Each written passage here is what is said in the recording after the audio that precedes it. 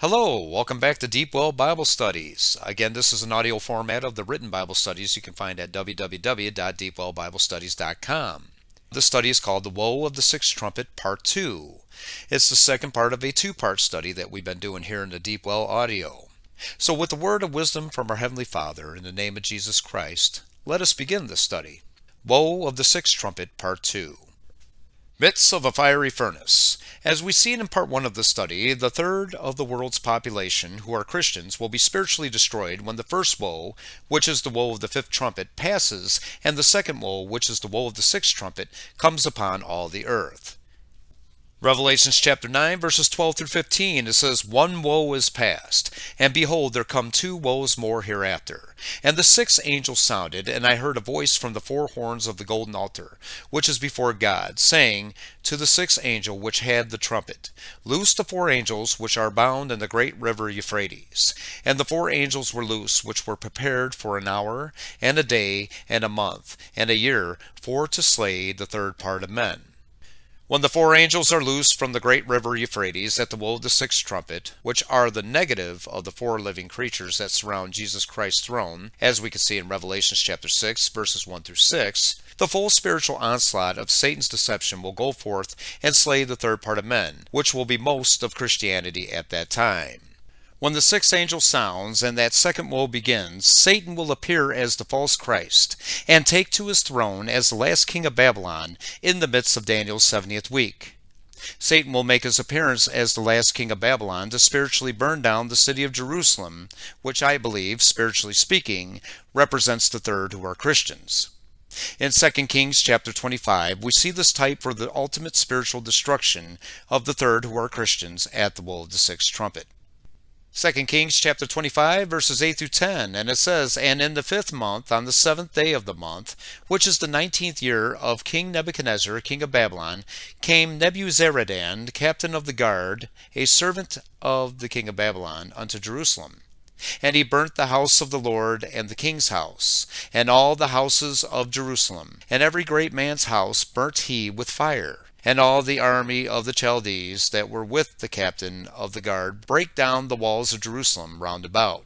The third who are Christians' walls will be broken down, and they will become burnt up with deception when Satan sits in the temple, which is the many-membered body, claiming to be Jesus Christ. 2 Thessalonians chapter 2, verses 1 through 4, it says, Now we beseech you, brethren, by the coming of our Lord Jesus Christ, and by our gathering together unto him, that ye be not soon shaken in mind, or be troubled, neither by spirit, nor by word, nor by letter as from us, as that the day of Christ is at hand. Let no man deceive you by any means, for that day shall not come, except there come a falling away first, and that man of sin be revealed, the son of perdition, who opposeth and exalteth himself above all that is called God, or that is worshipped, so that he, as God, sitteth in the temple of God, showing himself that he is God. We can also see another witness to this burning up of the third in Revelation chapter 8, when the full fruition of the first trump takes place at the woe of the sixth trump. Revelation chapter 8, verse 7, and it says, The first angel sounded, and there followed hail and fire mingled with blood. And they were cast upon the earth, and the third part of the trees was burnt up, and all green grass was burnt up. When all six trumpets of deception are sounding at the same time, which is the woe of the sixth trump, the third of the world's population that are Christians will be in the midst of a fiery furnace of Satan's deception. However, during that time, our Heavenly Father will use the final remnant of his loyal servants to pull as many of the third out of that fiery deception of Satan, before the third and final woe, which is the woe of the seventh trump, comes upon the earth when the true Christ returns. These few loyal servants are the church of Philadelphia. Revelation chapter 3, verses 7 through 13, and it says, And to the angel of the church in Philadelphia write, These things saith he that is holy, he that is true, he that hath the key of David, he that openeth, and no man shutteth, and shutteth, and no man openeth. I know thy works, behold, I have set before thee an open door, and no man can shut it. For thou hast a little strength, and hast kept my word, and hast not denied my name. Behold, I will make them of the synagogue of Satan, which say they are Jews, and are not, but do lie. Behold, I will make them to come and worship before thy feet, and to know that I have loved thee. Because thou hast kept the word of my patience, I also will keep thee from the hour of temptation, which shall come upon all the world, to try them that dwell upon the earth. Behold, I come quickly. Hold that fast which thou hast, that no man take thy crown. Him that overcometh will I make a pillar in the temple of my God, and he shall go no more out. And I will write upon him the name of my God, and the name of the city of my God, which is New Jerusalem, which cometh down out of heaven from my God. And I will write upon him my new name. He that hath an ear, let him hear what the Spirit saith unto the churches. With the door of our Heavenly Father's knowledge open to them, while the door of deception remains closed, they are kept from Satan's temptation that will be used to try the whole world, which includes the third who are Christians, during the woe of the sixth trump. The 232 very elect, which are the Church of Philadelphia, I believe, will be unharmed by the fiery deception, as they are delivered up to the one who sends forth that fire. We see this as a type written in the book of Daniel. In Daniel chapter 3, verses 12 through 23, and it says, There are certain Jews whom thou hast set over the affairs of the province of Babylon, Shadrach, Meshach, and Abednego. These men, O king, have not regarded thee. They serve not thy gods, nor worship the golden image which thou hast set up. Then Nebuchadnezzar, in his rage and fury, commanded to bring Shadrach, Meshach, and Abednego. Then they brought these men before the king. Nebuchadnezzar spake and said unto them, Is it true, O Shadrach, Meshach, and Abednego? Do not ye serve my gods, nor worship the golden image which I have set up? Now, if ye be ready, that at what time ye hear the sound of the cornet, flute, harp, sackbut, psaltery, and dulcimer, and all kinds of music, ye fall down and worship the image which I have made, well, but if ye worship not, ye shall be cast the same hour into the midst of a fiery furnace. And who is that God that shall deliver you out of my hands? Shadrach, Meshach, and Abednego answered and said to the king, O Nebuchadnezzar, we are not careful to answer thee in this matter. If it be so, our God whom we serve is able to deliver us from the burning fiery furnace, and he will deliver us out of thine hand, O king. But if not, be it known unto thee, O king, that we will not serve thy gods, nor worship the golden image which thou hast set up. Then was Nebuchadnezzar full of fury, and the form of his visage was changed against Shadrach, Meshach, and Abednego. Therefore he spake and commanded that they should heat the furnace 17 times more than it was wont to be heated. And he commanded the most mighty men that were in his army to bind Shadrach, Meshach, and Abednego, and to cast them into the burning fiery furnace. Then these men were bound in their coats, their hosen, and their hats, and their other garments, and were cast into the midst of the burning fiery furnace. Therefore, because the king's commandment was urgent, and the furnace exceedingly hot, the flame of the fire slew those men that took up Shadrach, Meshach, and Abednego. And these 3 men, Shadrach, Meshach, and Abednego, fell down bound into the midst of the burning fiery furnace. The 232 very elect will be delivered up to Satan directly for not worshiping his image, which is himself claiming to be the Son of God. They will be delivered up in the midst of a fiery furnace, so to speak, for a testimony.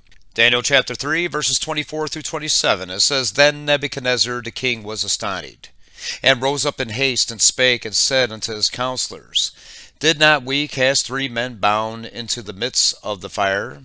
They answered and said unto the king, True, O king.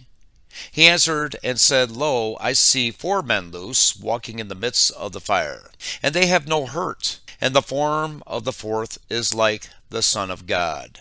Then Nebuchadnezzar came near to the mouth of the burning fiery furnace, and spake and said, Shadrach, Meshach, and Abednego, ye servants of the Most High God, come forth, and come hither. Then Shadrach, Meshach, and Abednego came forth of the midst of the fire.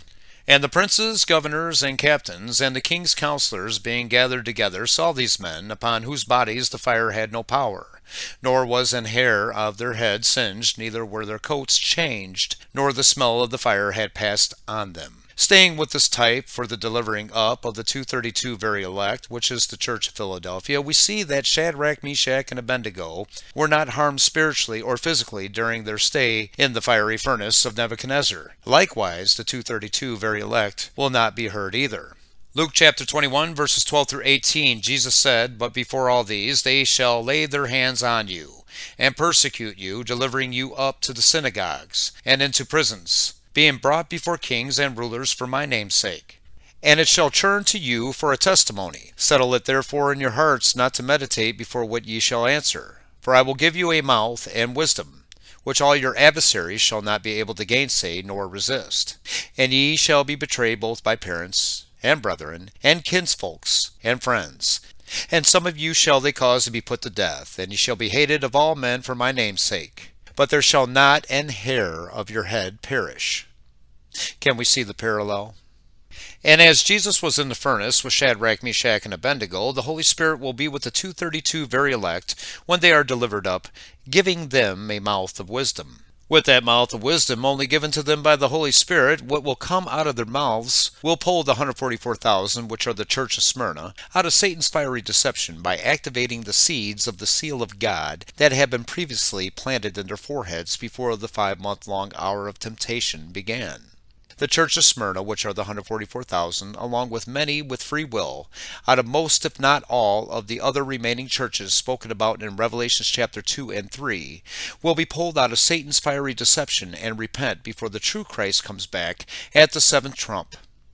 The 144,000 and many of those with free will that repent will take part in the first death and resurrection when the true Christ returns at the 7th trump, and will join with the 232 very elect and the Zadok that return with Christ to serve in the millennial priesthood throughout the 1,000 years, which is the Lord's day. However, those who are found remaining in Satan's fiery furnace of deception upon the true Christ's return, the woe of the 7th trump and the Lord's wrath within it will fall upon them. Woe to them. In conclusion, let's go to Revelations chapter 1. Revelations chapter 1, verses 10 through 15, and it says, "I was in the Spirit on the Lord's day, and I heard behind me a great voice as of a trumpet, saying, I am Alpha and Omega, the first and the last. And what thou seest write in the book, and send it unto the 7 churches which are in Asia, unto Ephesus, and unto Smyrna, and unto Pergamos, and unto Thyatira, and unto Sardis, and unto Philadelphia, and unto Laodicea. And I turned to see the voice that spake with me. And being turned, I saw 7 golden candlesticks. And in the midst of the 7 candlesticks, one like unto the Son of Man, clothed with a garment down to the foot, and girt about the paps with a golden girdle. His head and his hairs were white like wool, as white as snow, and his eyes were as a flame of fire, and his feet like unto fine brass, as if they burn in a furnace, and his voice as the sound of many waters." John was taken to the Lord's day in the Spirit, and he heard a great voice, as the sound of a trumpet, the 7th trumpet, that takes place after the woe of the 6th trumpet. When he turned to see the voice that spake to him, he seen one who was in the midst of the 7 golden candlesticks, which are the 7 churches, and that one was like unto the Son of Man, Jesus Christ. As the third, who are Christians, will be in the midst of the fiery furnace in the middle of Daniel's 70th week, which is the woe of the 6th trumpet, you can bet that Jesus Christ will be there through his Holy Spirit to pull many out of that furnace, so that the many that are pulled out can join the few to serve him as his millennial priesthood. While many will be pulled out of Satan's fiery deception, many will stay within it, and will wish they hadn't when the third and final woe, which is the woe of the 7th trumpet, and the Lord's wrath within it, is poured upon them. Although burnt and broken through, those who remain in Satan's deception upon the true Christ's return will have a chance to be purged and refined when our Lord's fire breathes upon them through his millennial priesthood throughout the Lord's day, which is 1,000 years. Tried in fire, purged of dross, by giving the opportunity to be refined, our Lord is not willing that any should perish, but all should come to repentance. The end.